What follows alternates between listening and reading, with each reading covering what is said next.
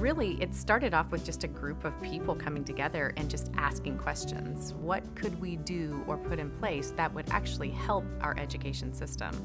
Our teachers, our educators wear way too many hats. There's just so much pressure that we put on all of them. And so that's where community has to come alongside and play the part of wearing some of those hats alongside education.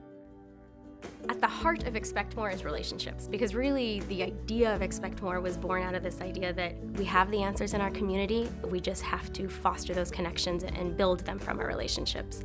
And at the heart of child development is always relationships. Over the years it's evolved. It's been everything from more focused on E through G completion and kind of more focused on that 8th grade year to how can we support our young adults that graduate from college but haven't found a lucrative career yet. What we know we can do is do something about our summer slide. Target those students that need to prevent their summer slide and to give them some enrichment. That we had a young person that had experience on the East Coast in theater camps for youth. She came here, she got the right ear, and then it just took off. All it took was 1 or 2 conversations, and all of a sudden we have a camp down at the State Theater.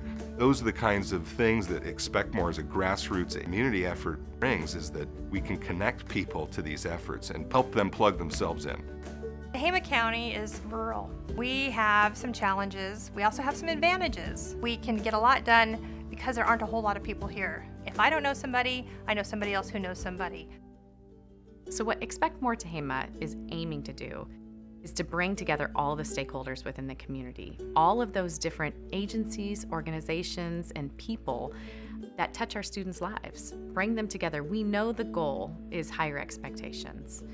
The word expectation actually comes from the word hope.